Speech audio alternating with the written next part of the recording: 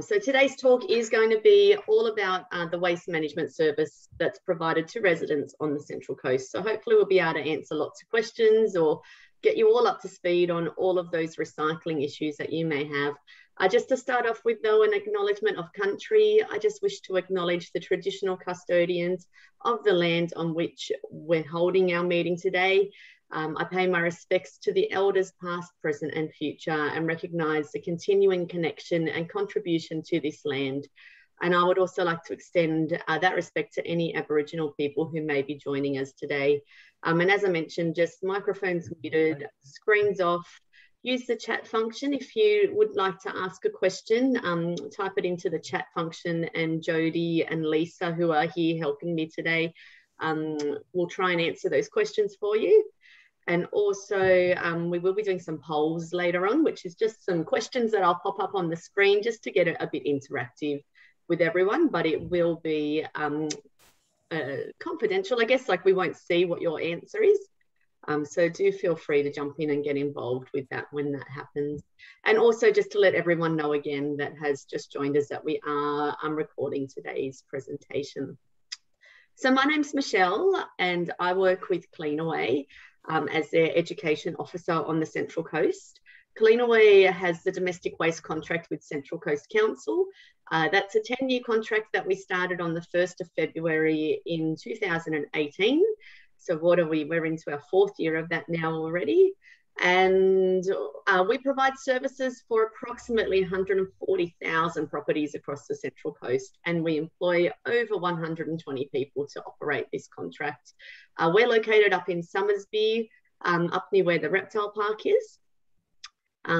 At the moment though, I am working from home at the moment, so please do, I do apologise for any disruptions we may receive, as I do have children at home, but hopefully we will be fine. So we have over 65 collection vehicles and we empty approximately 280,000 wheelie bins every single week on the Central Coast, or over 50,000 bins a day. So it's a massive contract that we have here on the Central Coast. It's actually the second largest waste and recycling contract in the country on the Central Coast. We also will remove approximately 5,000 bulk curbside collections each week. That does depend on lots of different factors though. So seasonal, we do get more bulk curbside services during the warmer months, or when people are on holidays or at home. And we're certainly getting a lot of extra bulk curbside collections while people are currently locked down at home as well. So our contract with the council means that we come around and we service or empty your 3 bins you've got. We don't process any of the waste or recycling. We just transport that to other places to be processed, recycled or landfilled. We also run the customer service for council. So if you ring council about your waste and recycling service, you're more than likely will be transferred through to Cleanaway. We call ourselves One Coast on the Central Coast to help with your customer service queries. We also run lots of different education programs, which is part of what today is. We have had to develop some different education programs whilst we've been in lockdown, hence trying to do Zooms to engage with our residents. And usually we also would be doing a bin tagging program. So we've got myself, which is the education officer, and then 2 resource recovery officers working on the Central Coast, who in normal times would be going around and inspecting people's recycling bins. And we do a bin tagging education program where if you're doing the right thing, you get a blue tag. If you're doing okay, but a few little wrong things, we give you an orange tag and some further education on where you need to improve. And if you're using the recycling bin as a garbage bin, then we give you a red tag and a big orange sticker, and the bin won't get emptied until you've sorted that out. But unfortunately, during the current lockdown, that program is on hold until it's safe to go back out and be doing that one. So waste management, how do we manage our waste? So at home, most of us will have the 3 bin system, which is the yellow lid bin for recycling, the green lid bin for your garden waste, and the red lid bin for general waste.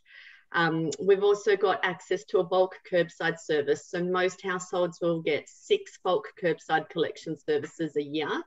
And that can be for general bulky household items that won't fit in your bin, such as old furniture or old sporting equipment. Or you can also use that service for bulky garden vegetation. So if you've done a lot of gardening and it's too much for your bin, you can use that service for bulky garden waste as well. You might have compost bins and worm farms or even chickens at your home to help you manage your waste as well.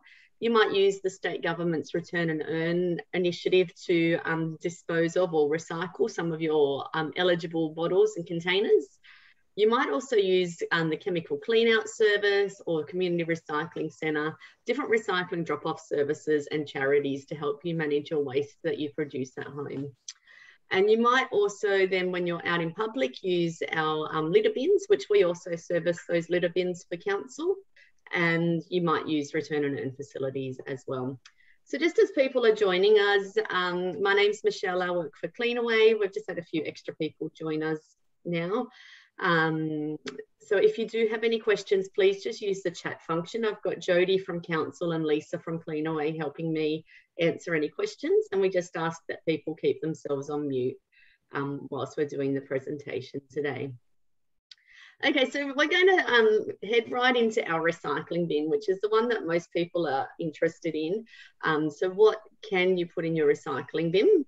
So very, very briefly to start off with, and then I'll go into some further detail for you.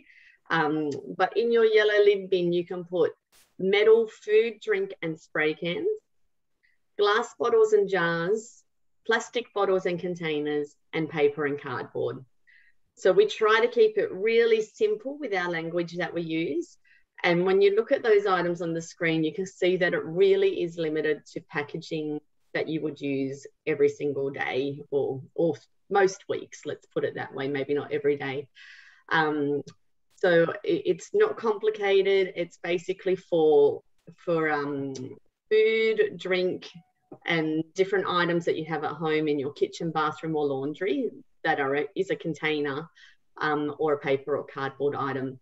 We are going to go into some further details though. So let me just go to our next page, and we're going to actually do our first poll now. So I'm going to just, got lots of people joining us today. Sorry, just admitting a few more people there. Okay, so we're just going to share our first poll with you all. So this is set up so that we can't see your answer, but it's just nice to get everyone to have a little go and see what people know before I tell you too much information. So a poll should be on your screen now. Which metal items can be placed in your yellow lid recycling bin? If you think it's the top answer there, baked bean cans, soft drink cans and hairspray cans, select that one. Or the other option is spray paint cans, scrap metal and pots and pans, or all of the above. So I'll give you a few moments to do that. And just while we're doing that, I'll just check in with Jody to make sure we're all okay. Not quite. No. I have something I can't answer because I haven't heard of sublimation paper before, to see if that's recyclable. I've had a bit of a Google. I think it will tend to be, but I'm not sure. Have you heard of that before? I haven't heard of it either. So on your Google, did you find out what it is? Sort of. Sort of. I saw it from Hester. So look, Hester, I'm not exactly sure what it is. So I can definitely look into that further. And if we can't recycle it, I'll reach out to you and let you know in an email. So if you don't hear from me, then it's fine to go in. Seems to be, it's like a form of transfer paper. Okay. All right.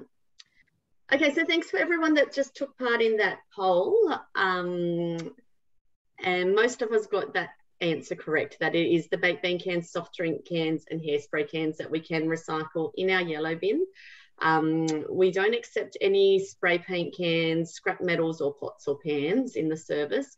And a lot of that comes down to the way that we sort the recycling, and that it needs to be a certain shape for the initial sorting to happen. So we know that when the cans are a round shape, that they will go into the right section of the factory. When we start adding different bits of scrap metal into the system, that might be different shapes and sizes, they can actually cause a lot of blockages and breakages in the system when they're trying to be sorted. So we stick to metal cans that have had food, drink, or spray cans that you've used on your body or within the home. So we know that they're a fairly low toxic material.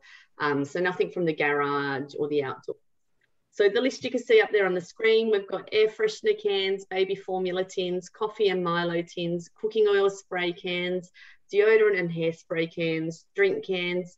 We can accept alfoil and foil trays, but if you are to put those in your yellow bin, we do ask that you scrunch them into a ball shape so that they get sorted better when it gets to the facility. So if it's a piece of alfoil and you've just covered your dinner with it and it's relatively clean, scrunch it up into a ball before you put it into the yellow bin. If it's a tray that's had a meat pie on it or an apple pie and it doesn't have all the pastry in it, again, scrunch it up into a ball and pop that into your yellow bin as well. If it's a barbecue tray and it's absolutely filthy and you can't clean it, then we don't want it. So if you've cooked, meat on it or something and it's got all the sauce stuck to it, it does need to be relatively clean for it to go in the yellow bin. So, but again, if you've just sort of used it to serve or store food on, scrunch it up and pop it into the yellow bin and it's fine to be recycled. Food cans, so that could be, old tins of tuna or your tins of tomatoes and corn, they're all fine to go into the yellow bin. Insect spray cans are okay, olive oil cans and pet food cans. People get a bit funny about the pet food cans, but they're fine. I think it's just that ick factor. So with your cans, you need to make sure there's no food left in them or no drinks. And with the lids, what I recommend if you can is pop the lid back inside. If it's from, say, your food cans, put it inside the tin and then just gently squeeze the top of your tin together so it stays in there. And then that will really ensure that it gets to be recycled at the other end. So we're going to launch into our next poll question. This one is on glass recycling. So which glass items do you think can be placed in your yellow lid bin? So the top one there is drinking glasses, ceramic coffee cups and light globes. The next one is vitamin jars, beer bottles and peanut butter jars, or all of the above. And I'm just going to check in with Jodie again. All good so far. Thanks, All Michelle.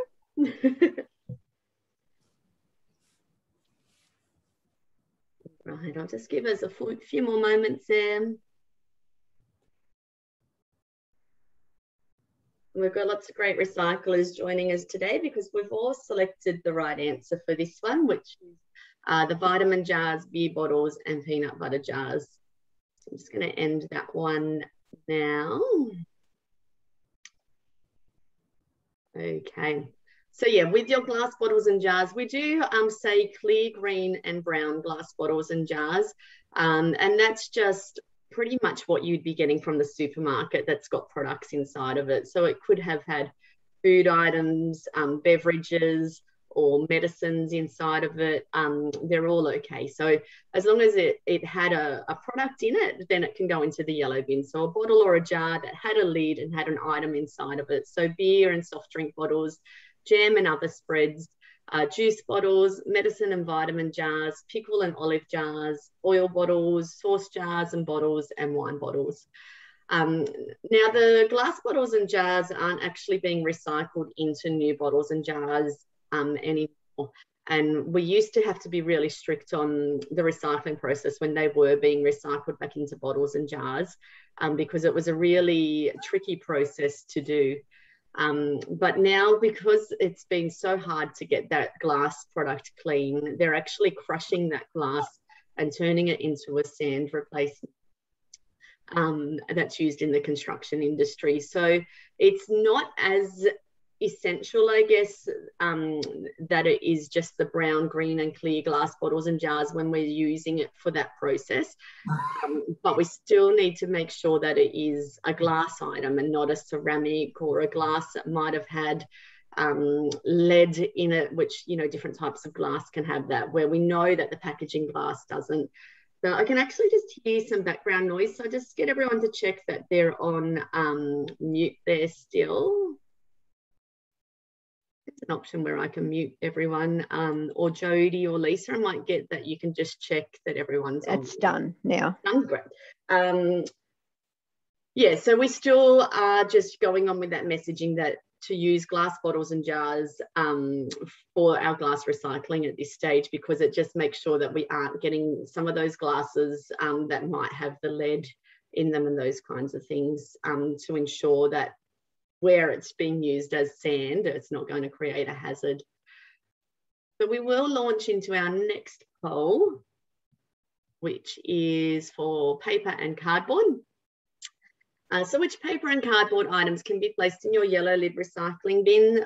We've got magazines, pizza boxes and laundry powder boxes, shredded paper, long life milk cartons and disposable coffee cups, that would say, or all of the above.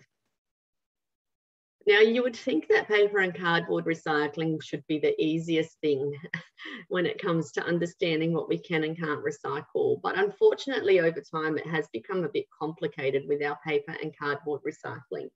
I'll just give you a few more minutes to have a go at answering those questions. It is anonymous, so we can't see your if you are guessing right or wrong. And I'll just check in with Jodie to make sure we've got no questions there. We're all good at the moment. Thanks, all Michelle. Good. Thanks, Jodie. So for those of you that have joined us a bit late, I've got Jodie from Council and Lisa from Cleanaway helping me on our talk today. And my name's Michelle from Cleanaway. And I'm just going to end that one. Most of us were okay with that one, but we did get a few people select some of the wrong items or all of the above. So with that one, it is only the magazines, pizza boxes and laundry powder boxes that we would accept in your yellow lid bin.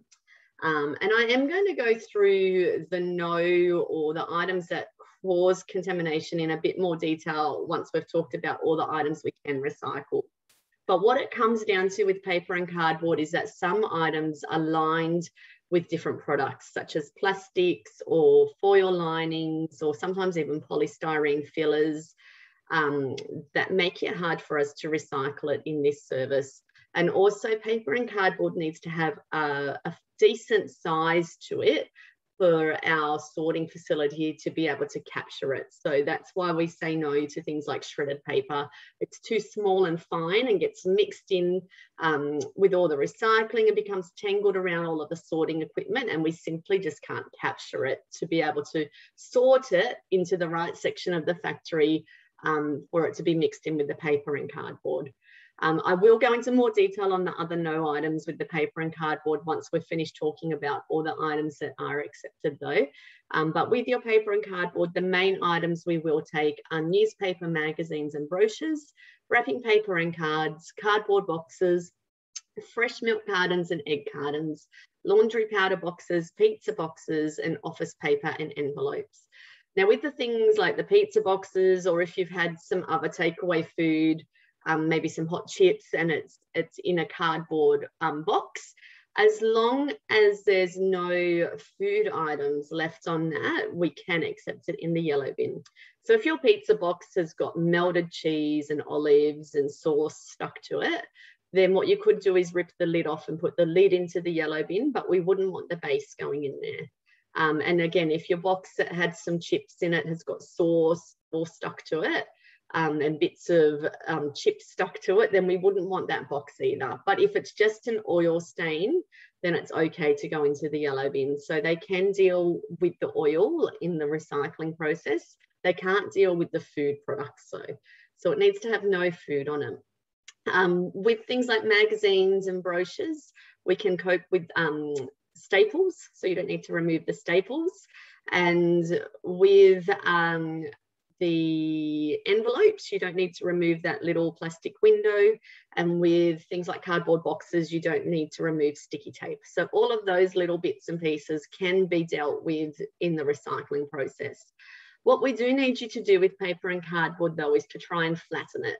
So if it's a big cardboard box, try and get it flat. If it's a rolled up newspaper or brochure, try and flatten that out before you put it into the yellow bin, because our main sort at the facility where your recycling is taken to is engineered in the way that it assumes paper and cardboard is flat and that bottles and cans and containers are round and all 3D. So that's how we do the first initial sort with the sorting process. So I will go into those no items soon.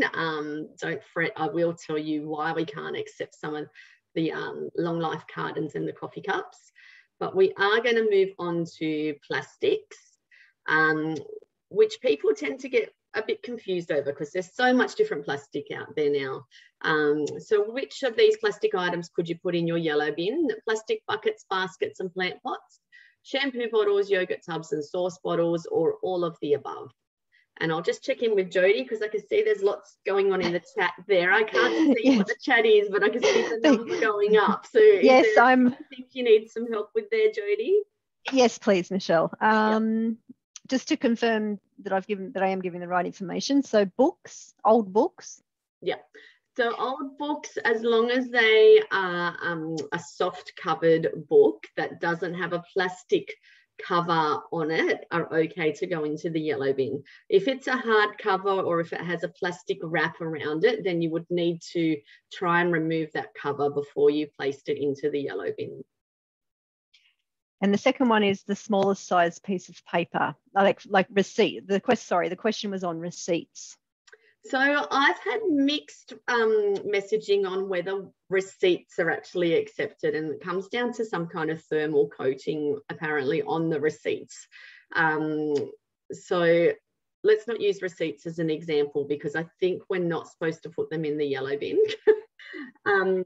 But let's use, say, a business card, anything much smaller than a business card with paper, or nothing smaller than a business card. So business card size or bigger is the way to go. So if you're using a shredder to protect your identity and you don't want to put, say, your bank statement into the yellow bin, you still can't just tear it into tiny little pieces. So it needs to have that bit of size for us to sort it. So if it's, say, a bank statement, what I'd recommend is ripping your name and address and your account details off the top of it. And if you want to shred that smaller piece of paper, then shred that. And then rip your bill into 4 sections and put that into your yellow bin. The shredded paper can't go into your yellow bin because it's too small and stringy. Out of your 3 bins, it would need to go into your red lid bin. But if you do have a compost bin or a worm farm at home, you could mix it into that, or you can even mix it into your garden bedding as another option. So if it's something a bit confidential that you really don't feel comfortable putting in your yellow bin, maybe you live in a shared environment with people that you don't want seeing that as details, then yeah, that's what I would recommend, just removing the bit that ties it back to you. Yep, Jodie? I can answer this one, but I think it's just easier to answer it verbally. Gift wrap paper. Oh yeah, so with wrapping paper, as long as it's paper, it's okay. But some papers are actually, some wrapping papers are a plastic or a cellophane, or they've got that shiny appearance, which looks like foil, but it's still actually a plastic. So the best way to tell is if you can tear it easily, then it's paper. If you can't tear it without sort of giving it a little cut first, then it's a plastic. So if it's easily tearable, it's paper and it can go in the yellow bin. If it's not easy to tear, then it has a plastic coating on it and we wouldn't be able to accept it in your yellow bin. So we almost, nearly all of us got this poll right, back to our plastic poll. Some of us selected all of the above, which unfortunately is not correct. We can only recycle in our yellow bin the shampoo bottles, yogurt tubs and sauce bottles from that listing. So I'm going to say the following phrase, which is what we like to say when we talk about plastic recycling on the Central Coast. So try and remember this when it comes to your plastics.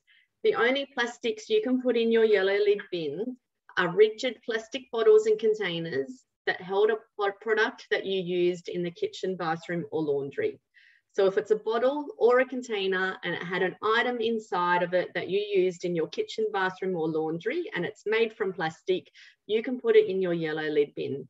It doesn't matter about that little triangle and the number that's on it, as long as it's a bottle or a container that had a product inside of it. So those little numbers that you might see on your plastic items, and we used to talk about them a long time ago, they identify the type of plastic the item is made from. we can accept all of those numbers within the yellow lid bin as long as it's a bottle or a container that had product used in the kitchen, bathroom or laundry in it. The reason we need it to be a bottle or a container is because it needs to have that 3D shape for our initial sorting. So the reason why we don't use those numbers anymore is because those numbers are on lots of different items. They're on polystyrene products, they're on flat trays, they're on toys, they're on clothing, they're on fabric bags that have been made from plastic, they're on plastic bags. So some of those items we just can't accept in this service due to the sorting process. We need to be able to sort the recycling into their separate categories to be able to send them off to be recycled. We also are now in an environment where we need our recycling to be really clean for it to be a desirable item, for it to be taken by someone to recycle it into something new. And there's lots of different competing factors that we're competing against now in the recycling industry, such as the return and earn facilities, which if you've used those where you take your recycling and you put it into the little machine, and you will know it rejects it if it's not good enough, or if it's not the right item, or if it's got material in it still, because those machines can tell. And if it's not the right item and it doesn't have the right barcode on it, then it will also reject it. Unfortunately, our bins don't have that capacity to do that. So we're getting all different types of items put into our yellow lid bins. And some of those items, the recycling factories are getting really fussy about. And one of them is meat trays, which is a plastic item, but that has had the potential to have blood contamination within it. And so that is one of the plastic items that we've been asked to state that they don't want anymore. So that is one item that might fall under a container from the kitchen, bathroom or laundry.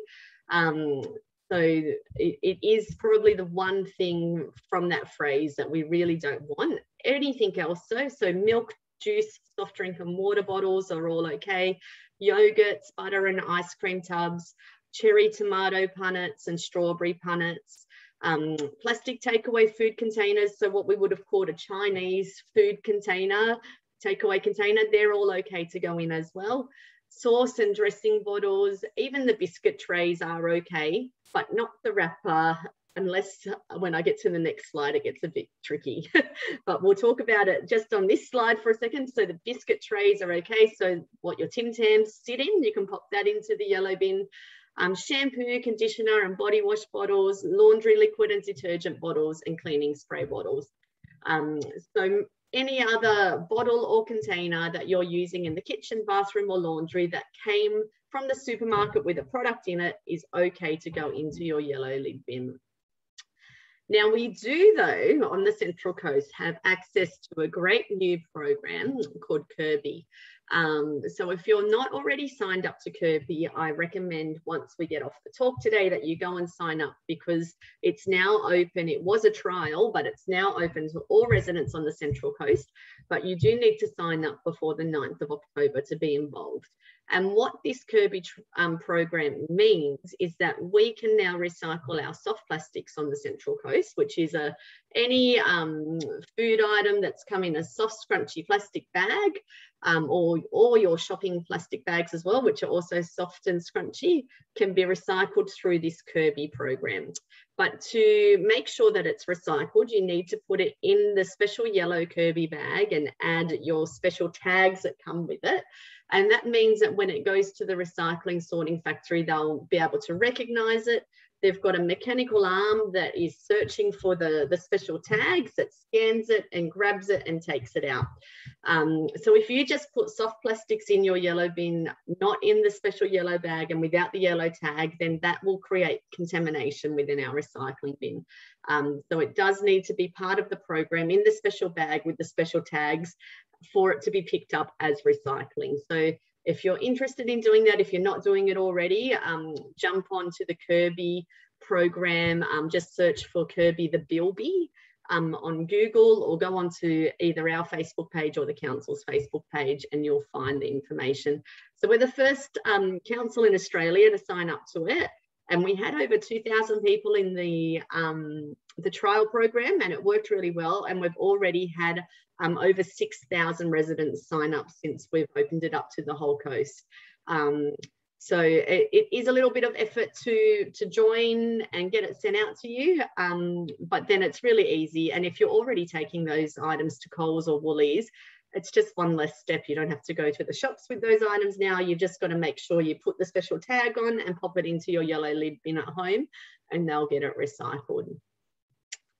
Any questions, Jodie? I think we're keeping up. Sorry, I was just typing a response to one, and a couple more have come in. Going up and up. All right, just let me know. I'll keep going, but we've got another poll coming up anyway, so you can let me know them. Sorry, Michelle, did you talk about meat trays? I did talk about the meat trays, yeah. Sorry, I'm just, yeah, I can't quite listen to you and type at the same time. Yeah. Sorry. Yeah, no, I did cover meat trays. There's a question about where the recycled material goes to. I think you're coming up to that, aren't you? Yeah, we do. Yeah, I will be talking about where all the recycling goes very shortly. And thank you everyone for joining us. This is the most people we've had on one of our Zooms, so it's very exciting. So our top 5 recycling tips. So do not place your recycling in a plastic bag. Now, of course, if you're doing the Kirby program, this is where our messaging gets really confusing now with Kirby. If you're doing the Kirby program, you're only putting the soft plastics into a bag. All of your other recycling needs to go in your yellow lid bin loosely. We need to be able to sort those items into their different materials that they're made out of. We also get lots of people still that use the recycling bin just as a general waste bin. So they're putting bags of rubbish into the yellow bin. So when a bag comes into the sorting facility, they can't stop and check every single bag to see if it has recycling in it or rubbish in it. Anything that's in a bag will be assumed to be general waste and will end up at landfill. So it's really important that you're putting all of your recycling into the bin loosely. Also, you might get, say, a Weet-Bix box and put all your bottles and cans into the box and take that to the bin. It's easy to carry it all to the bin that way. But when you get to the bin, you need to empty out that box as well. So we want it all separate and loose. So even if it's contained in a box, it might fall out in the truck, it might not, it might end up being stuck in there. So make sure at your end that you pop it all into your bin loosely. So we need to make sure that the bottles and cans and tubs and jars are empty and don't have any food or liquids left in them. If it's a liquid item like a bottle of milk or a bottle of soft drink or a can of beer or a bottle of wine, as long as it's empty, you don't need to give that a rinse. If you want to rinse it for your own personal smell in your kitchen or in your bin, that's okay. But from a recycling perspective, as long as it's empty, you don't need to rinse it out. If it was a tin of tomatoes and you've got the residue on there, then you need to get your spoon and scrape the edges or give it a quick rinse in your dirty washing up water before you recycle it. What we don't want is food falling out of your containers and bottles and tubs and landing on the paper and cardboard that's in your bin. Because all of the metals and plastics and glass items, they can be washed and a lot of them are melted, and that removes any of the food. But the paper items is the items that's hard to get clean once food and different products have landed on it. So that's the main reason we need no food or liquids going there.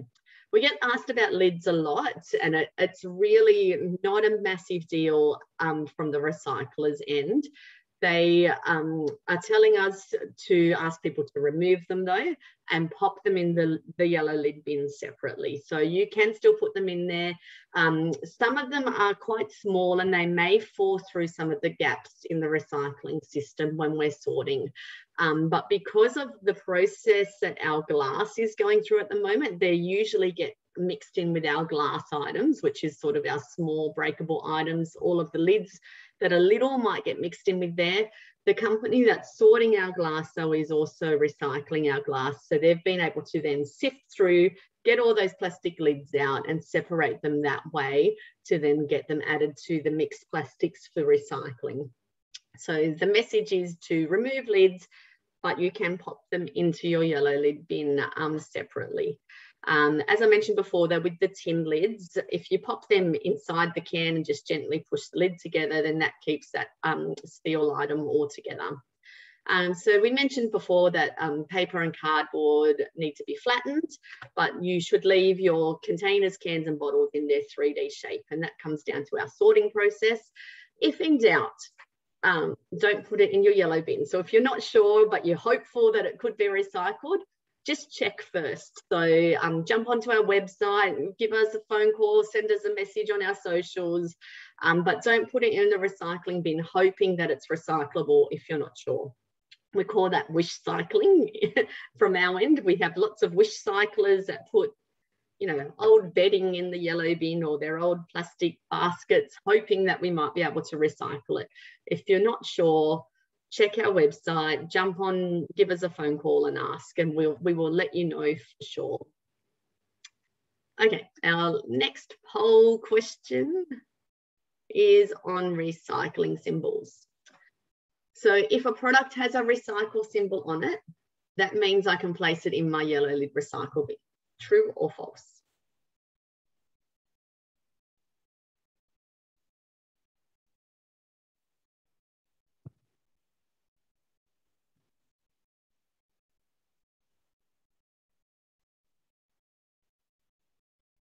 Okay, I'll just give you a few more seconds there. I think most of us have replied. So most of you have said false, a couple of truths there. It is false. So I would love to be able to tell you that if the item you're looking at tells you you can recycle it, to then put it in your yellow bin, because that would make my job so much easier.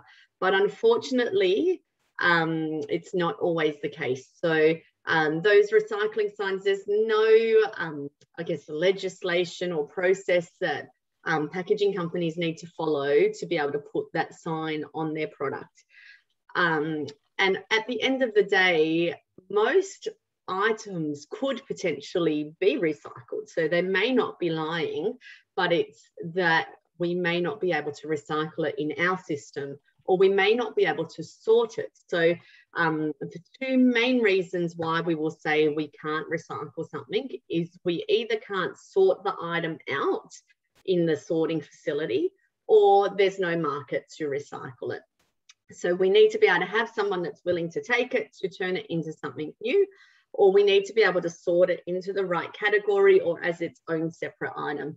And when we accept so many different items in our yellow bin, we call that commingled recycling. When we accept paper and cardboard and bottles and cans and containers, then it does mean that we do have to put a limit on some items because it's just physically impossible to be able to sort it. Yep, Jodie? Here's one I'm not sure of because I don't retain statistics off the top of my head. Do we know what percentage of items in recycling are wish cycling?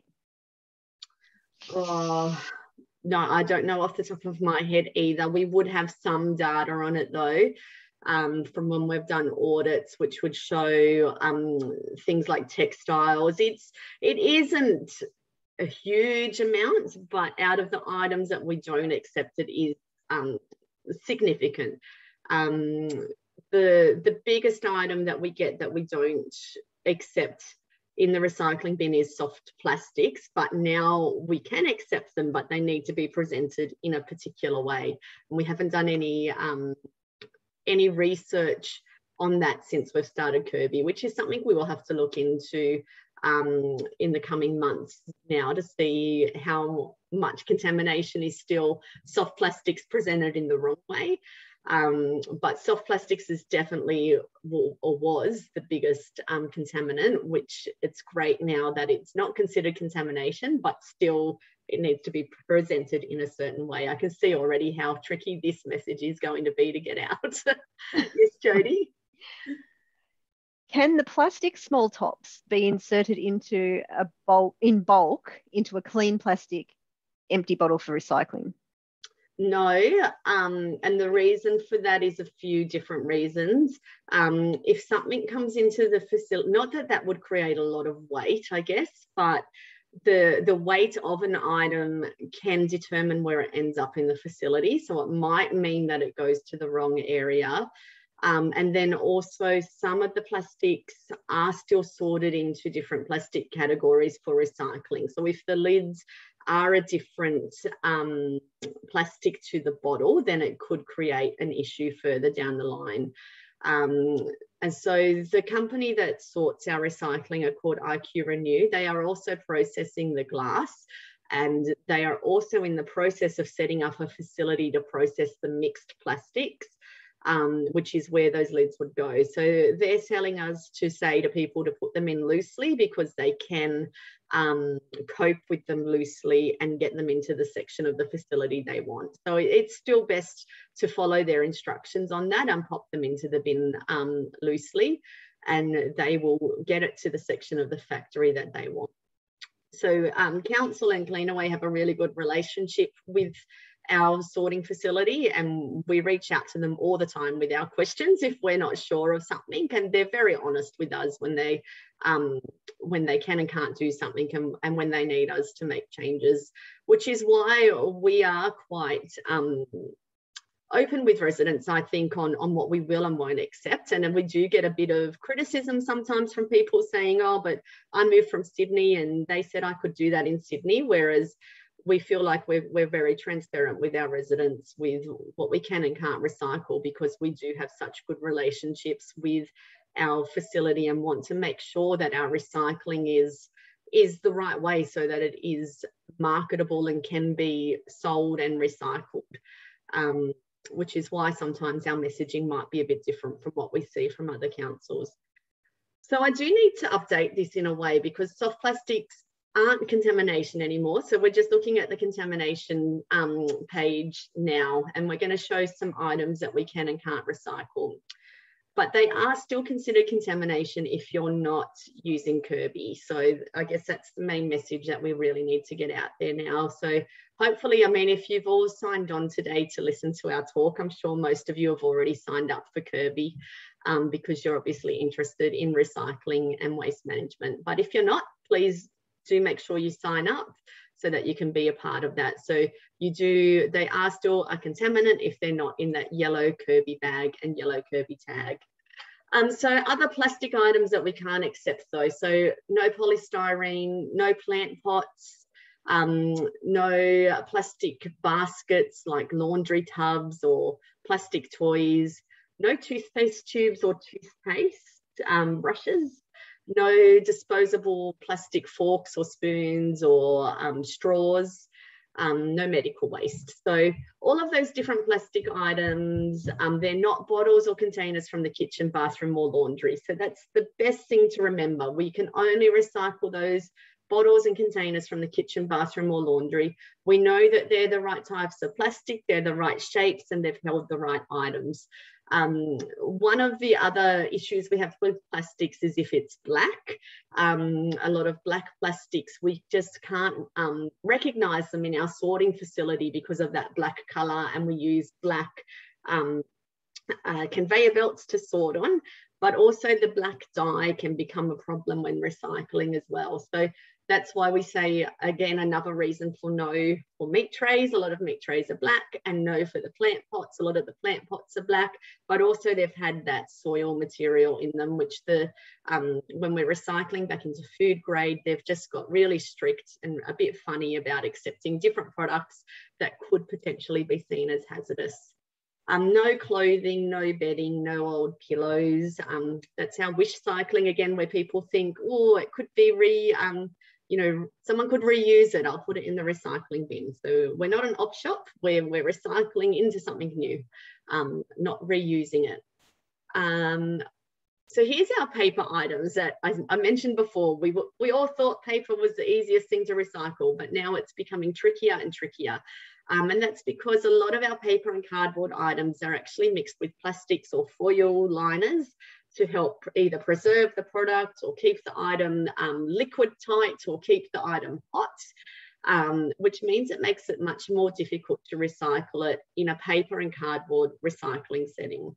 So we do say no to things like Tetra packs because they've got those different foil liners in them. Pringle packets are the same. So those Pringles tubes that your chips come in, they've got a foil lining inside them and a plastic coating. The same as if you buy your grey box in that little tube container, or baking powder might come in it as well. So if you open up any of those tubes and it's got that foil lining or plastic coating, then it does need to go into your red bin, unfortunately. Also your McDonald's and 7-Eleven Slurpee cups, or any of those cups that have a liquid in them, they've all got those plastic coatings, which makes it hard for recycling. The newspapers wrapped in plastics, we don't really get, most of us don't get newspapers anymore, but if you're still getting newspapers delivered and it's wrapped in plastic and you're not reading it, then you need to take the plastic off before you put the newspaper in the recycling bin. Same as if you're getting your Open Road magazines or any other magazines delivered that you don't read that are wrapped in plastic, you need to take the plastic off before you put it in the yellow bin.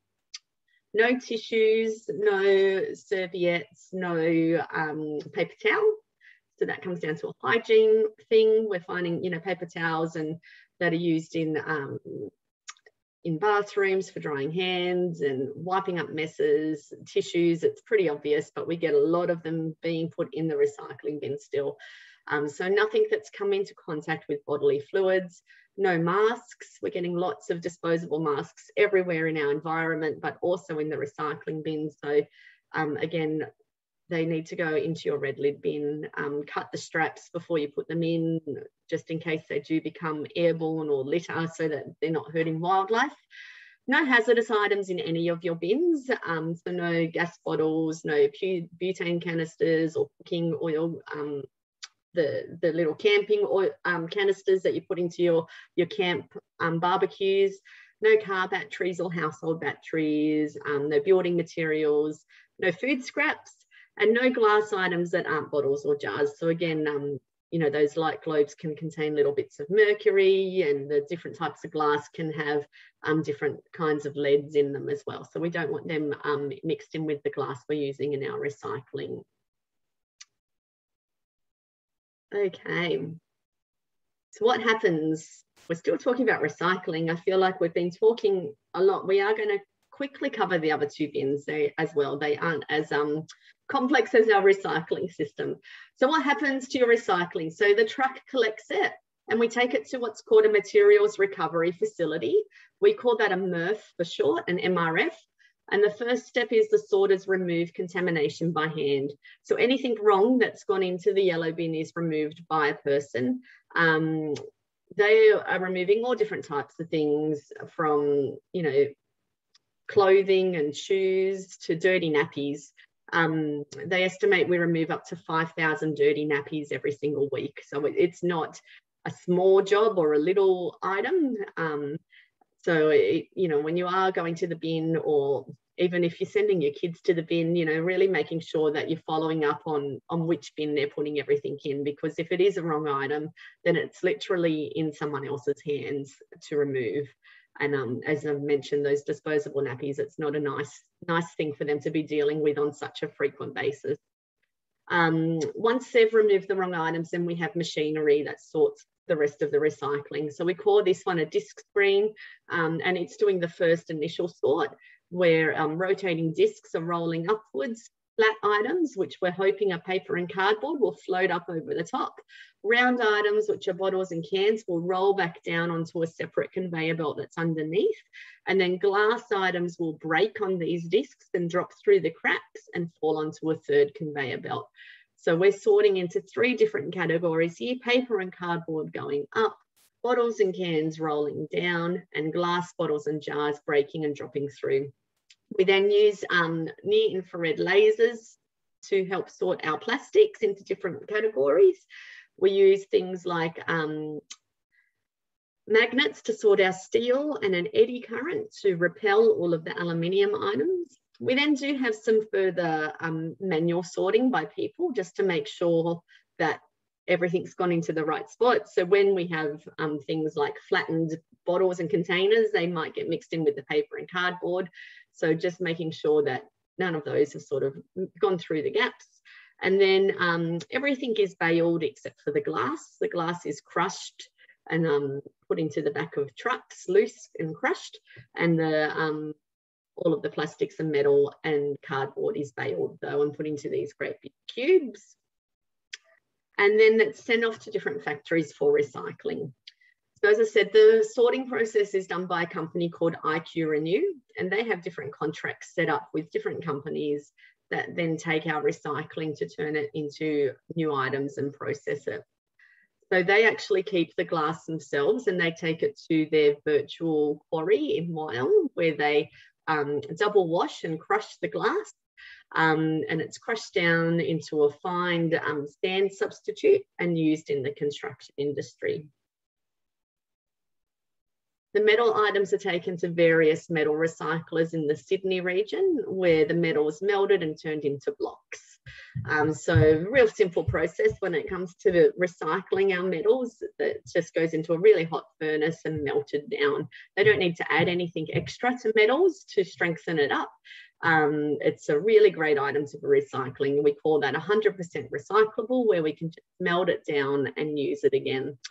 So those metal blocks are then sent to various factories where it could be turned into new cans, fencing, roofing, appliances, bikes, cars, really back into anything steel or aluminium.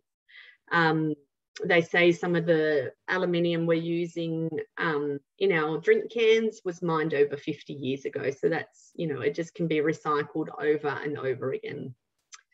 Plastics is one of the harder ones for processing. It's sent at the moment to Advanced Circular Polymers in Victoria, where they wash and flake it. So the flakes are then sent to different factories where it could be new ingredients are generally added to plastic to strengthen it back up. So it could be turned into new bottles, containers, carpet, clothing, wheelie bins and furniture. So IQ Renew, though, are actually involved in trying to get a new recycling facility set up in Somersby that's using some new technology that will actually turn that plastic back into its original components of oil and all of the different parts it's made up into. And then that can be recycled, sent off to recyclers back in that original component. So that will be exciting if they can get approval to have that facility locally in Somersby and actually have some of our plastics being recycled here. And I think that's what they're proposing all of that Kirby plastic will be going into.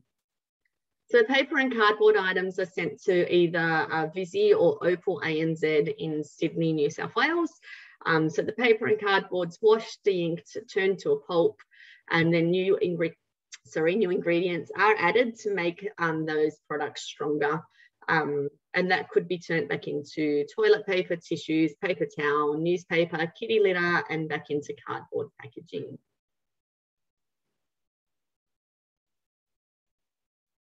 So why is it so important to recycle? So we've been recycling for a long time on the Central Coast now, and it just becomes a daily activity where you don't really stop and think about the benefit of it anymore. We've had recycle bins for over 20 years now, but it is still good to sort of stop and think that it is a good thing to be doing. And locally, the most important reason we recycle is to make sure that we're not sending that waste to landfill. So to reduce the amount of rubbish we're sending to landfill. Also, it saves on the natural resources. So that's something we tend to stop thinking about now, that everything we're using has been made from something from our earth. And when we recycle that item, it means we don't have to take those items from our earth again to make new items. We can reuse those resources that we've already taken. And that's a message that's really gotten lost in our world now. When I go to a school and ask children why it's important to recycle, they'll tell me it's to save the turtles, which is why we don't litter, not why we recycle. We recycle to save our natural resources so that we don't have to chop down new trees. And that's a really important message to still remember and talk to your children and your grandchildren about, and make sure they realise that the things we're using have come from the earth, and when we recycle, we don't have to take more.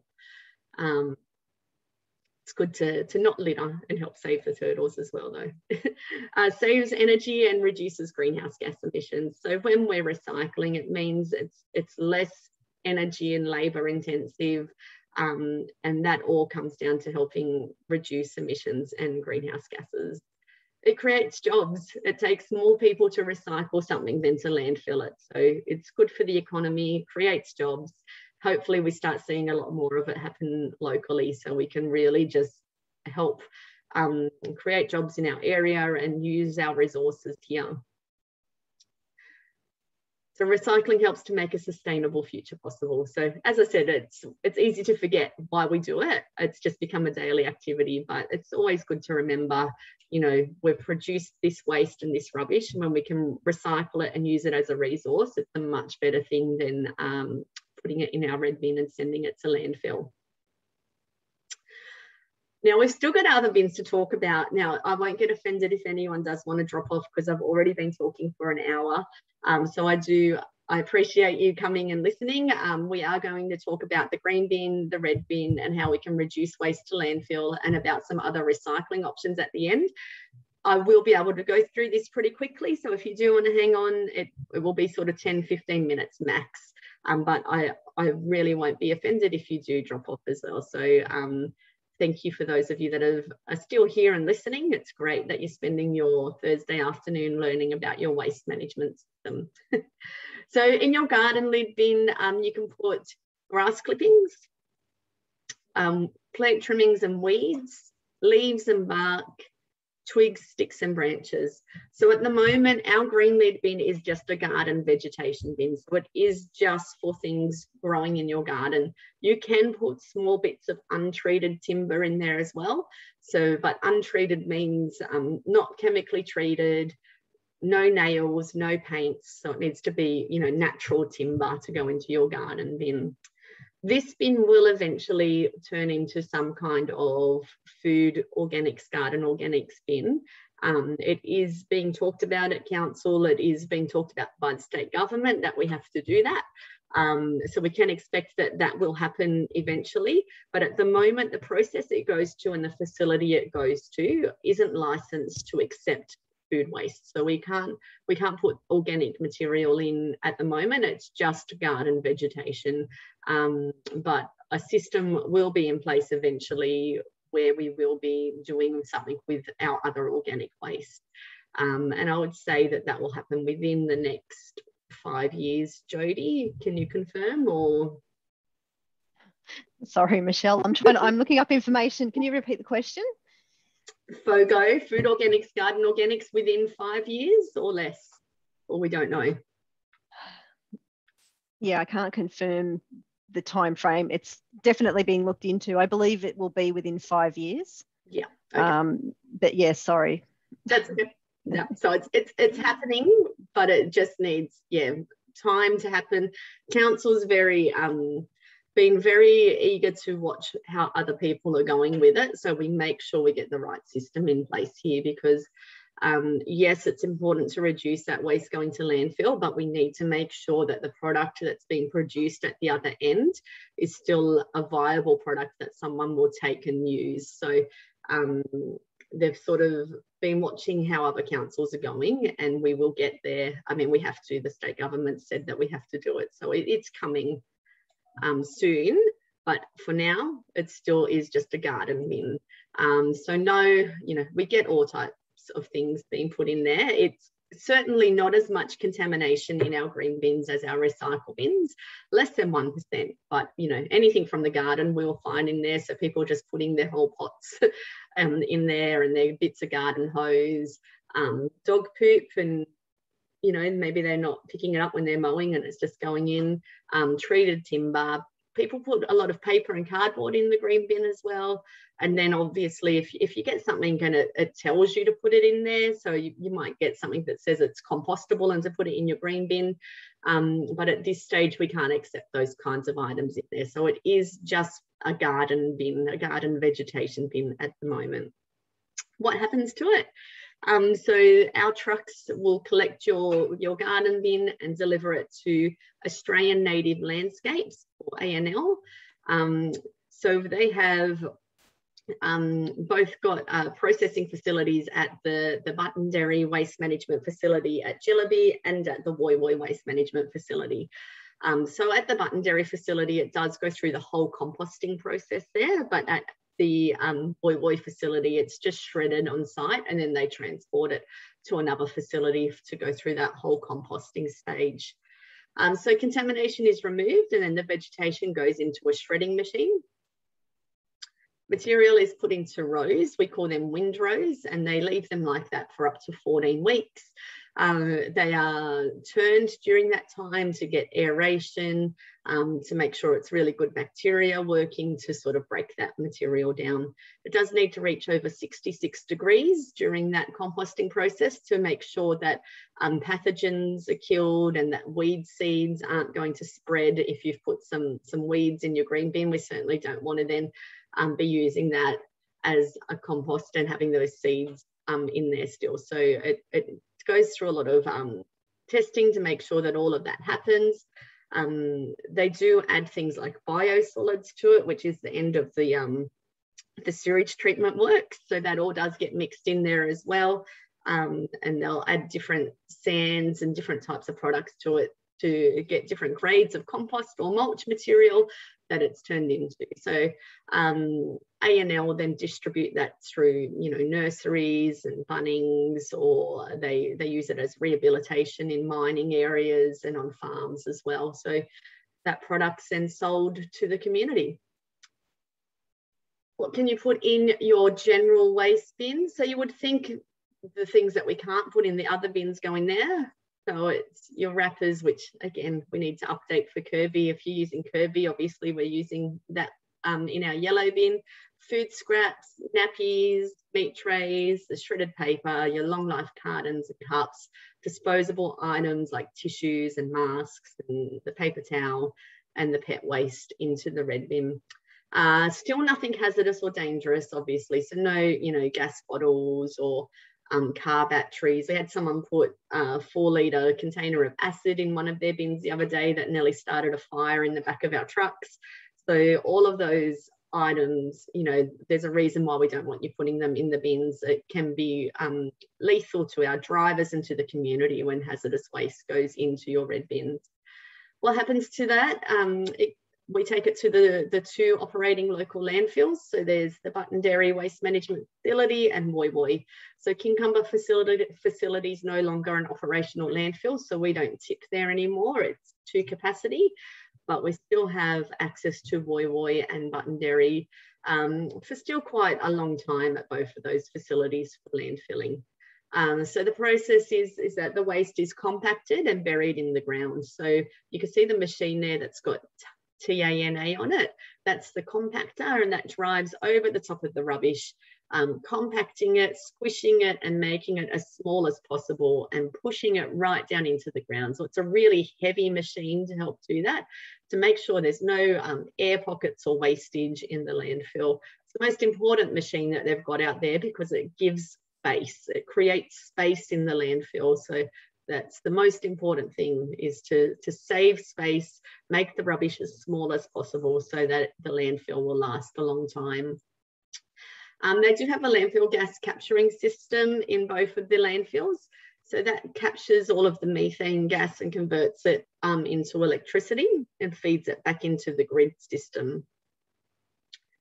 So once landfills reach their end of life, they're closed and capped with a layer of compacted clay, topsoil and grass are added, and ongoing monitoring is conducted for many years.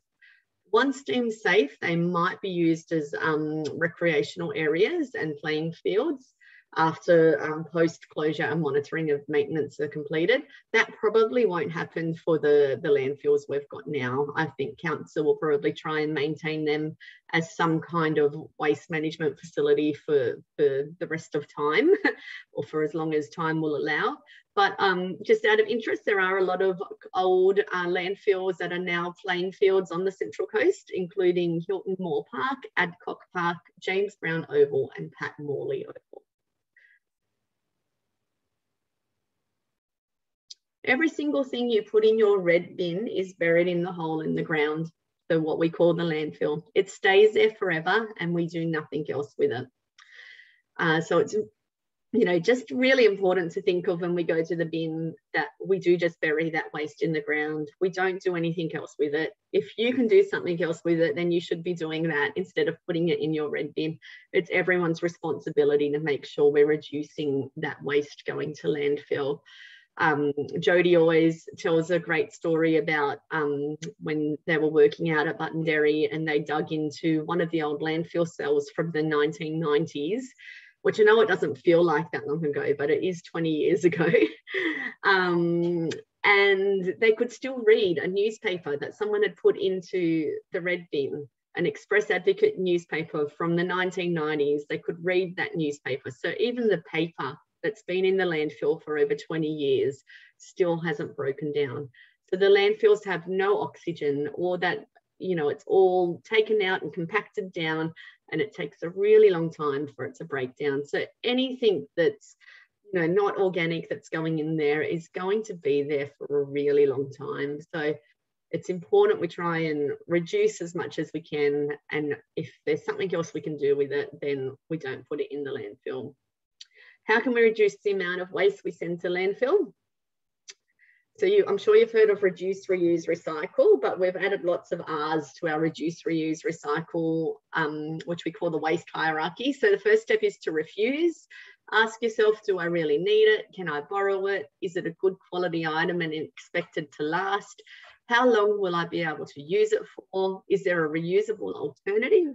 Is there an alternative product with little packaging that can be recycled?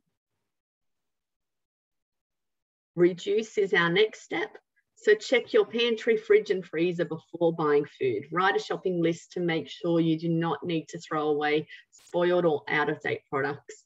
I mean, at the moment, a lot of us are probably doing online shopping, which is a great way to really check what you've got at home. You know, while you're doing your online shopping or your click and collect order, you can be in your kitchen while you're doing it and checking the fridge and pantry to make sure you're not buying things you don't need. I've also started buying smaller shops more frequently rather than a larger shop to last a long time. And I find that by doing that, it helps with food spoilage. So especially with fresh food items, rather than trying to buy food to last the whole week, just buying for a few days so that you're not, you know, having food wastage and spoilage. Making sure you store food correctly is really important. So using your fridge and freezer if needed, you know, freezing your bread if you know it's going to go moldy before you get to use it. You know, using what we've got available to help make that food last longer. Buy some food in bulk though. So I just said, you know, buy more frequently for fresh food, but for items that you know will store and last a long time, if you buy in bulk, then it reduces the packaging of those items. Take a bag, box or basket with you when you go shopping. Use online guides to try and repair items instead of replacing them with new ones, which is a skill that's really going out the window, repair. You know, products are definitely made to break much quicker now. So if you can repair something rather than just buying something new, it's obviously the best way to go when we're thinking of wastage. Make nude food lunches for your family and use reusable containers and lunch boxes to make lunch without any waste. Not that many of us are leaving the house or sending kids to school at the moment. It's going to be a rude shock when we get to go back. Reuse. Look for products in reusable or refillable packaging. Buy secondhand products where practical. Reuse plastic bags around the home. Reuse envelopes and use both sides of your paper. Use a reusable coffee cup and a reusable drink bottles. Use reusable cloth shopping bags and produce bags. Use reusable cloth nappies if you've got babies, or for the ladies using reusable menstrual products. There's lots of different options out there now. Try rechargeable batteries. So if you've got kids, like I've got boys that are quite young and love their remote control cars and video games, and they go through so many batteries. So the rechargeable batteries really help with that. And it also helps with saying, sorry, you have to wait till the batteries are charged so you can play with that noisy toy. Look for refillable ink cartridges as well if you've got a printer. Regift is another new R we've added. So if it's something you don't need or want anymore, sell it, give it away, or donate it. So if it's a good quality item and you no longer need it, someone else might. It's hard at the moment. There's not a lot of donation for charity options available. But if it's safe to do so, you know, ask someone online if they would like the item. If you don't care about getting financial gain for it, try and give it away to some friends.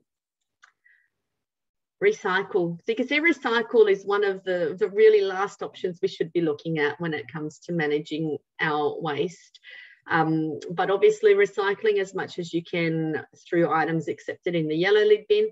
And then there's lots of drop-off recycling programs, which I'm about to go through on another slide to tell you some other programs you can tap into to recycle some of those items that we don't accept in the yellow bin. Choose products made from recycled materials. If something tells you that, you know, it's made from recyclable items, choose that product so that it makes it valuable to keep using those items that we're recycling. And then set up a compost bin or a worm farm at home. It's a great way for you to be recycling your food scraps. Recover. So that's where we recover the energy from what we are putting into our red bins and the landfill. And then our last R is to rot. So it's the very last thing to send those items to landfill to rot away.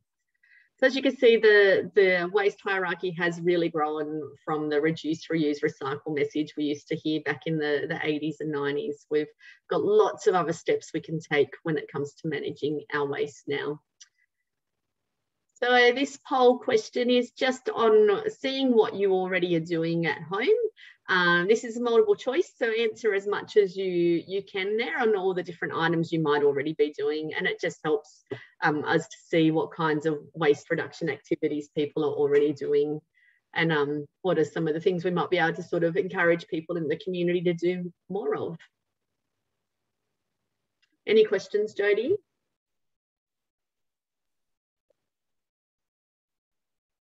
Sorry, give me 1 minute. I was just looking up some information. You're right. There does say one new message that I haven't read yet. No, I think we're good. Oh, there's a couple, but we'll leave them to the end, or maybe even email directly because they're a bit specific. Yeah. Unless you've heard of, have you heard from the MRF about disposable masks? Have they mentioned anything? If they're getting a lot of them? Yeah. Or, no, they haven't mentioned to me, but we have, when we were doing bin inspections, which we haven't done bin inspections for at least this lockdown now, but prior, so there weren't as many masks in the community then because they weren't a requirement for our area, but we were seeing them on our bin inspections already. So I imagine that they would be getting some of them. But they haven't told us. From my understanding of how the MRF works, that those items, if they were put into the yellow bin loosely, and if the sorters didn't collect them out, they would be getting mixed in with the paper and cardboard items. Thank you.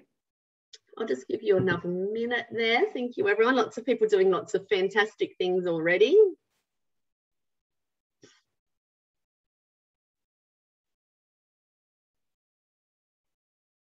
All right, great. Thank you. I'll end that one now so we can keep on going on, but it's just always good to see what people are doing, and it might give you a little bit of an idea of other things you could be doing if you're not doing them already. But a lot of you were doing most of those things.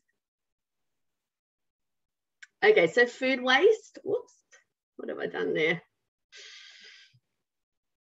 Food waste is the biggest component of our red bin that we could be reducing.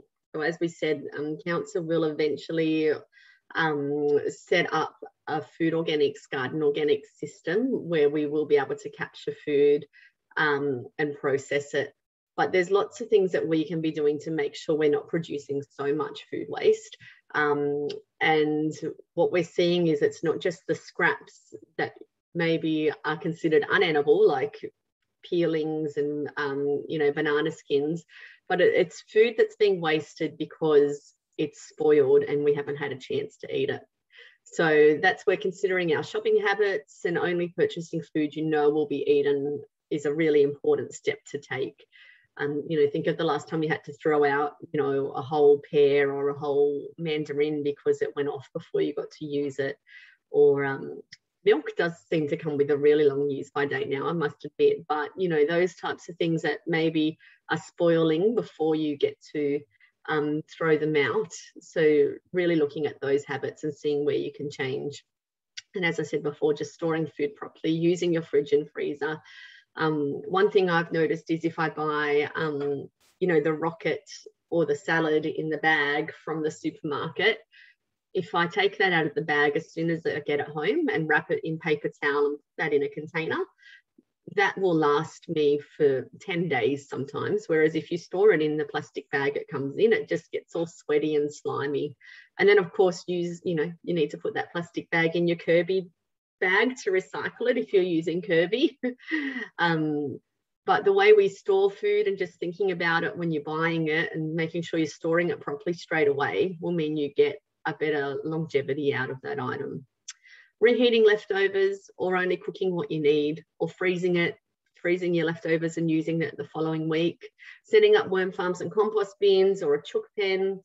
And then checking out Central Coast Council. So they do some green living workshops, maybe not so much at the moment, but it's always worth keeping your eye on their website for that, to see if they've got any workshops happening. So they do, you know, composting, worm farming, keeping chooks at home, lots of different things you can access to help set up some low food waste options for you.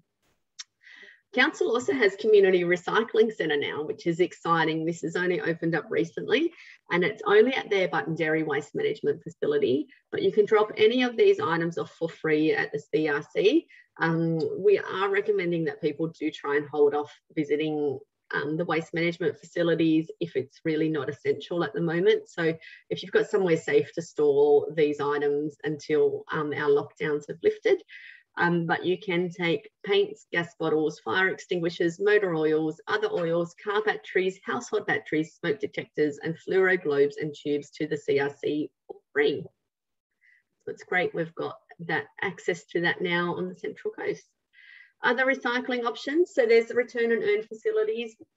They are currently open again on the Central Coast since we are no longer part of Greater Sydney.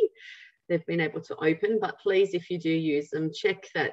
You can check on the app to make sure that it's available and open and not full, and obviously don't leave all your boxes and things that you've taken with you around the sites. They can get quite messy when it's been a busy time at them. You can recycle your soft plastics at Coles and Woolworths still, so using the red cycle bins at the front of the register, or signing up to the Kirby program and using it in your yellow lid bin at home. And again, a lot of these places might not be operational at the moment due to our lockdown, so it's a matter of holding on to these items, storing them safely at home until you can go back to these places to drop them off. But you can recycle light globes, mobile phones and household batteries in these council collection bins that are located in most council libraries and facility centres such as their administration buildings. You can recycle batteries at Aldi, Battery World and Officeworks. So at Aldi, they've got, that's the picture you can see at the moment, they've got little collection reciprocals where you pack your groceries and that you can take those household batteries to. At Officeworks, you can also recycle printer cartridges, pens and markers as well. And Council also has an electronic waste facility for recycling. So it's just interesting to note though, if you place e-waste out for your bulk curbside collection, it will get landfilled. So it's really important if you've got old electrical waste items to recycle that you try and make the effort to drop it off to the council's waste facilities. So that's at Buttondary Waste Management Facility or Woy Woy. It's free to drop those items off and they will get recycled. So it's anything that has an electrical cord can be dropped off as part of that program. So if it's got a cord to plug in, then you can take it out for the e-waste recycling. Council chemical collection, unfortunately, it was, I'm assuming, just postponed, Jodie, do you know, or cancelled? Well, I thought it was postponed, but I just happened to look up their website, and it actually says all events scheduled within the lockdown period are cancelled. Okay. Which I think that's just because it's uncertain when they'll start them back up as soon as they possibly can. But yeah, so yeah. A lot of the items, well, some of the items accepted through council chemical collection can be taken to the community recycling centre as well. So obviously, as I said, if it's not urgent, please do try and store it safely somewhere. But if you do have to move or anything like that, then the community recycling centre is open at the moment, but it is really just for essential items. And the council's chemical collections will start up again eventually, so there will be options for disposal of those hazardous items.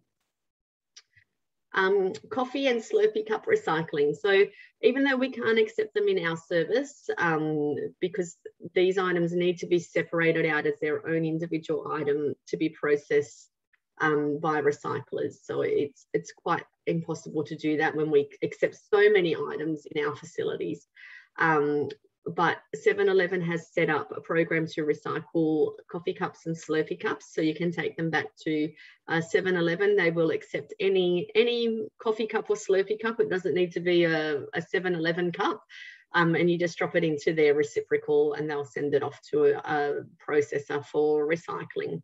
Also, I know that Westfield Tuggerah and Erina Fair also have a coffee cup recycling service set up as well. So again, they've got special bins within the shopping centre that just accept those coffee cups so that they can send them to a processor for recycling. If you're interested in trying to recycle some more sort of tricky items that you might have at home, it's worth looking at the TerraCycle website. So they've got different recycling programs set up for things like razor blades and oral care programs. So your dentist might already be signed up as a drop-off location. So next time you're at the dentist, just ask them if they accept oral hygiene products for recycling, and you might be able to take your old toothbrushes and toothpaste tubes to them to be dropped off. There's coffee capsule recycling programs you can tap into. There's lots of different things on the TerraCycle website. So it's worth having a look and seeing if they take an item you're using frequently. Often it's just a matter of finding either a drop-off place for it or picking up, being involved in like a post program where you might have to pay for some postage to send it off to them to get it recycled. So thank you so much for joining us this afternoon. I can see that most people have stayed on and I really appreciate it. We do have lots of information on our website, which is the onecoast.com.au website. We're on social media, so you can, if you just search One Coast on Facebook, YouTube and Instagram, you'll come up with all of our different socials. We've got loads of videos on YouTube. As I said before, my name is Michelle. That's my email address there. So if you do want to jot it down and send me an email, or you should have it from the Zoom registration as well. Please, if there's any other questions you have, do feel free to send me an email. And just finally, if anyone does have primary school age children, please keep a lookout on our socials coming up. We are launching a new e-learning platform, hopefully very, very soon. That your children will be able to access and that you'll be able to share with your schools, and we're really excited to get that one out into the community. Whilst we can't enter schools, I can't see us being able to go into schools this year again now, so we're trying to come up with ways that we can still do some education with schools and with school children. So we're really excited for our new e-learning platform, so please do keep your eyes and ears out for all of that. I do just have one last poll to share with everyone. If you've got